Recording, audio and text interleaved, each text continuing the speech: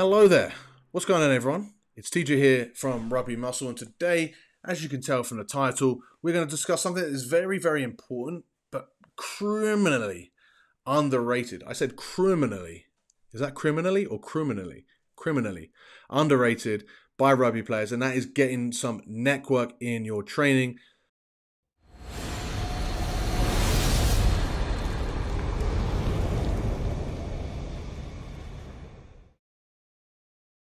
So welcome back to Rugby Muscle. My name is TJ. If you are new here, then it's not welcome back, it's welcome. I am a strength and conditioning coach who specializes in working with amateur rugby players. And today we're going to talk about something that is very important for you amateur rugby players to get into, and that is training your neck. Why is it so bloody important? What can we do? We'll discuss all of that right now. Actually, before I do though, let's do it. Thumbs up on this video if you are watching the video. If you are listening on Spotify or Apple Podcasts, give us a 5-star review. If you're listening on any other podcast, go to Apple Podcasts and hit 5 stars and type up a quick review. It really does help the channel grow and help the podcast grow, help this work get to more and more people, help raise the level of rugby strength and conditioning and everyone's performance to go along with that, and everyone's enjoyment to go along with their increased improvement. So the other thing that you can do is send it to a mate, especially someone that's got small necks or has the problems that we're going to talk about here that can be fixed with neck training. So neck training is often overlooked because it is kind of awkward to train, right? There's no neck machine in the gym. There's no way to like MacGyver up a dumbbell to put on your neck and to lift it, or a barbell. Like, there's no real way to do it. It's also known as being very unsafe to work the neck, and there is definitely some truth to that, which we'll get into. But more than anything else, I think it's a little bit of a lack of appeal, right? People just don't care about growing their neck, which is a huge mistake to me. Number one, because I think, like, if you're a guy that's looking for like the opposite sex to be interested, like just a purely physique vain thing, I think there's nothing worse than having a real like little pencil neck. I think a big strong neck is important, but also because like it's just something that's very important for you as an athlete to have, is a nice strong neck.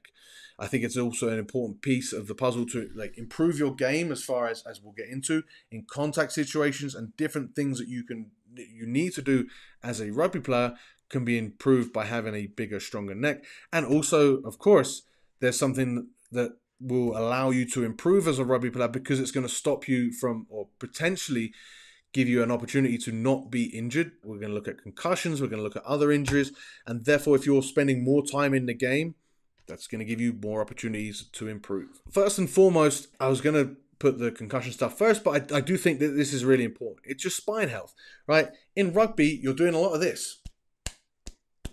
Just smashing into people. This is probably not good for your spine. I think working your neck is the top of your spine. That is going to really help you improve your overall posture. And if you're improving your posture, that's going to help address lots of shoulder issues that rugby players have from being sort of hunched forward. It also helps shoulder issues for people that work at desks. Again, hunching forward, working at a desk like this is how a lot of people spend the vast majority of their time. That's not a good, strong position for your back, and it's not a good, strong position for your neck. So the more that you can get your spine nice and straight by getting a nice, strong neck to carry your head, is going to help you stave off those upper back injuries and potentially lower back injuries and potentially shoulder issues that a lot of rugby players have as well. It also is going to help you improve your performance by having a nice, strong spine across the board, right? It's going to help you not just stay on the pitch as far as like not being injured, as I spoke about earlier, but also as far as all contact situations, there is going to be some back involvement, and the stronger that your spine can be, the better you're going to perform. Not only that, but also for your posture, as far as like if you've got a nice strong posture, it's going to help you not like get tired in games and hunch over, and then when you're hunched over, you actually get more tired because you're not able to open up your lungs, you're not able to look up and observe the pitch, you're having to carry that weight through your musculature. So the stronger that your spine is, the better your performance is going to be on the rugby pitch. Obviously, long-term issues for injuries with the spine are going to come into play and not just like impact your rugby ability, but also impact your life. So again, working your neck is going to improve that stuff. When we're looking at disc damage or pinched nerves, different things that go on with your spine, if you can have a nice, healthy, strong spine, it's going to help you stay away from those things. And then finally, one other thing I put here is sleep optimization. If your neck's in all awkward positions because it is weak, that's going to impact to some degree, or it can impact to some degree, your breathing, which can actually have a big effect on your sleep, which then has a long-term impact on your life quality, but also your recovery and ability to play rugby better. Now, of course, we move on to something that is near and dear to me because I'm someone that actually had to retire from rugby due to concussions. Concussion prevention, right? I actually did quite a bit of this, and I'm not going to say it's the overall 100% the answer to everything, but it definitely does help.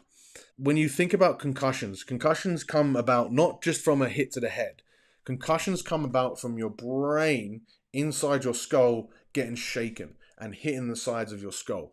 That's the mechanism of a concussion. It's like if you've got a shaker, right, and your brain is in this fluid inside this shaker, and I go like this, whatever was inside this, well, I said brain, but like say I put something else inside, it's going to hit the sides and it's going to be bruised and stuff, and that's what a concussion essentially is.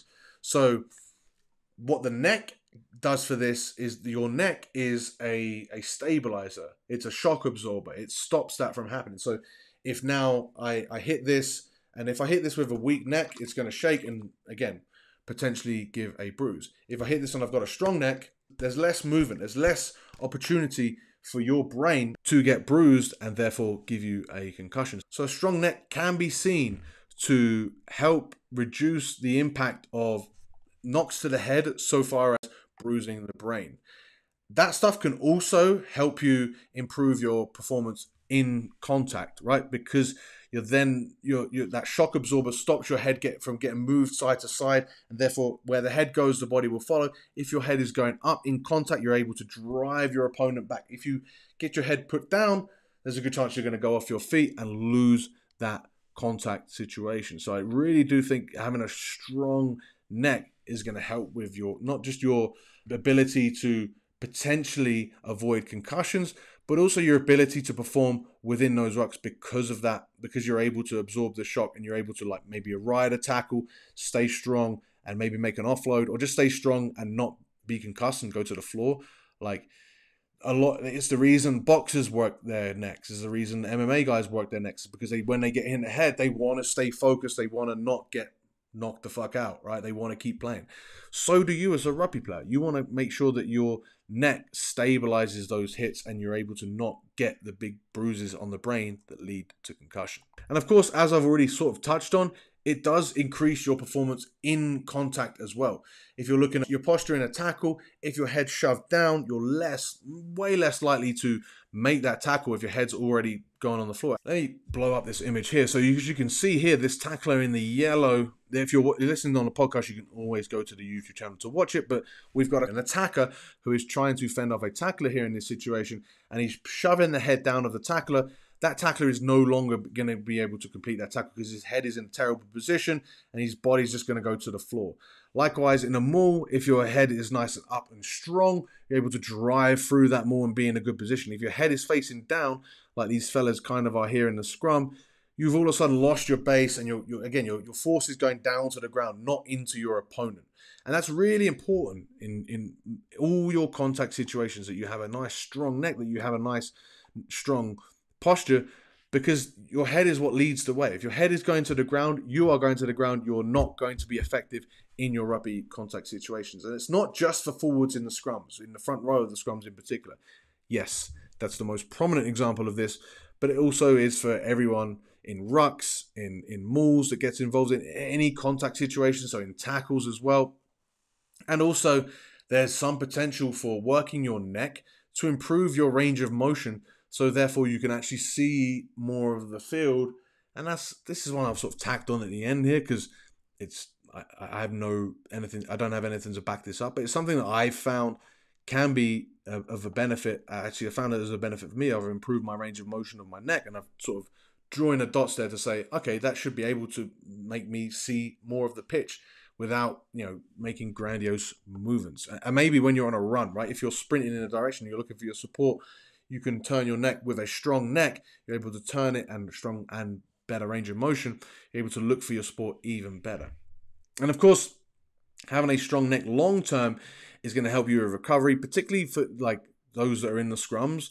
I know people that go to the front row and their traps and their neck are hurting for days afterwards. And the stronger your neck is, the less that's going to happen to you, right? It's like if you were going to the gym and you were forced to lift 400 kilos from a deadlift, or you're like, where you're like sort of assisted, or you've got to carry it down, that's going to hurt you the next day, unless you can already do that you're quite capable of doing that, and therefore you're not feeling DOMS from that. All right, so how do we go about training the neck? There's 5 different movements that the neck does, and then we're going to figure out exactly how we're going to load them. So the 5 main movements are flexion, extension. So saying yes, right? That's flexion is nodding your head down. Extension is nodding your head up. So, this camera follows me as I do it. So down, like when you're bowing to someone, and then tilting your head up as if you're meeting a friend that you don't really want to say hi to or chat with. So you just go, all right, and you just knock your head up, right?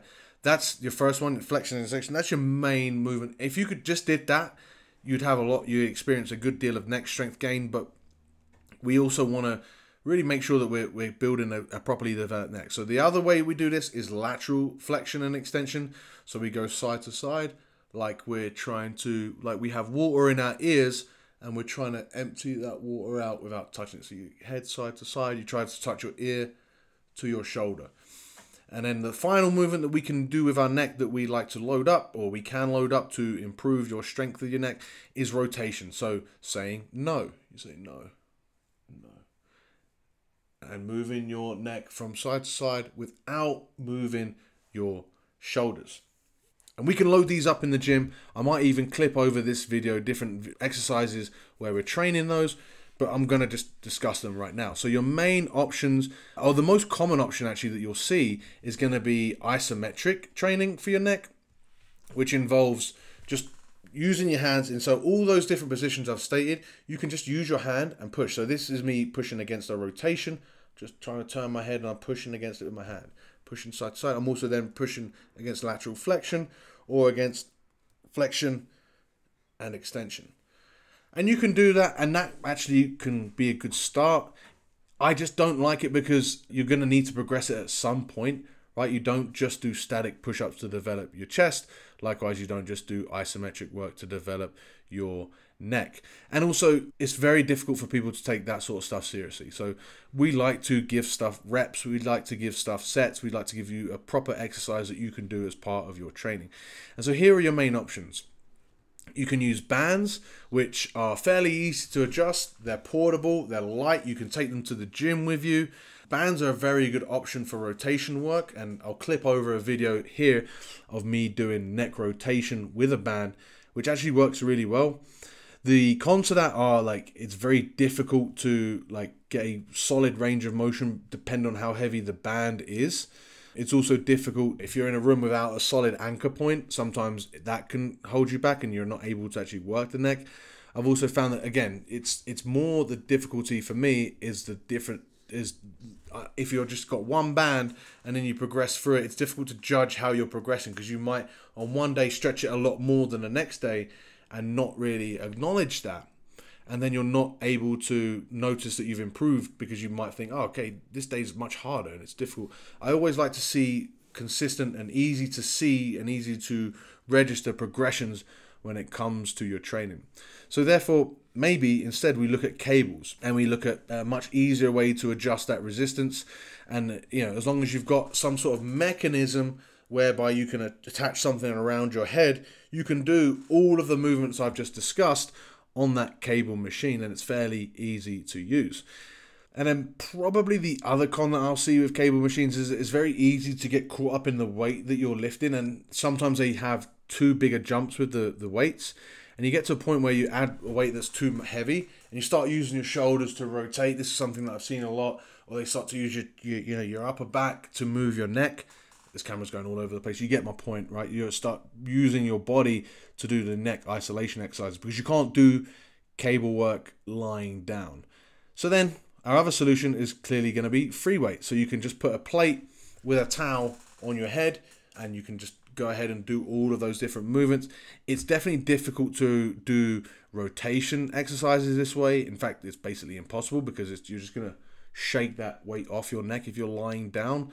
But the flexion and extension, and if you just did that consistently, you would see growth in your neck strength and you would be able to see the improvements that we've discussed here in this podcast. So I'd give that a go. And again, make sure you put a towel there just to keep it hygienic. You would also put a towel on any cable attachment you're doing. You could also put an attachment to the band, or you could even put a band to a cable, is something that I've done before as well. And so in summary, I just think necks are basically the new calves, right? It's definitely something that you need to, you should be training at this point, but most people just neglect them. It's also something that doesn't take that much. It doesn't take a lot of work. It takes 2 sets. You could get a significant increase in your neck strength and get the vast majority of the benefits from 2 sets in each direction a week. That's it. Now, if you went up to 3 to 4, maybe you're going to get a little bit of an extra benefit. Slowly but surely increase the amount of sets because you don't want to have your neck be screwed the next day. But it's definitely something that I would include. You can add this stuff to the end of your gym session, again, like calf stuff, but you could also add it to your warm-up just to make sure that you get it done. And really, the idea here is, the main thing I want to say is that you want to train this like other muscle groups. You want to just develop the musculature around your neck enough so that it gives you these benefits. Again, that's why I don't like the isometric stuff, like the putting on your hands. Like, you wouldn't do that. Like, I'm not going to benefit, try and go, okay, I'm going to do some chest work. I'm just going to push my hand against my... That's not going to work, right? You want to get into it. You actually want to train it like you do other muscle groups. And in fact, something that I haven't addressed yet in this video that I should address right now is that neck bridges are not a good way to, unless they're just isometrics. When you're doing neck bridges, that's something that I would not bother doing, because for me, you can do that movement, or you can build a strong neck without doing that. And there's just a little bit of potential for that to go wrong. And there's risk, and there's like actual data out there showing that there is definitely a risk, and it's definitely something I wouldn't advise rugby players doing to try and improve their game. It's just, I don't think it's worth it, and I don't think you should be doing it. I think instead you should be looking at doing the movements that we've discussed in this video. You can train your neck away from the gym, so you could take some stuff like, you could go to, like, before your rugby training session or before your speed session, just do some neck work. But I think for the most part, if you've learned something from this video, necks are the new calves. Make sure you train them. Don't be a bitch and just say that you're naturally got a small neck. No, you can train your neck. You can make it strong and effective. Now, before I finish this video, I do want to give you one option for training your neck, and a really efficient, very well developed system, which is the Neck X system. I've been sent one of these units for full transparency. They're not paying me at all. I don't even get a cut of any of these discount links or this discount code if you choose to buy one. I just thought it was a good system. What I like about it is it has 3 different resistance bands so that you can really adjust and get into the different ranges of motion that we have discussed in this video.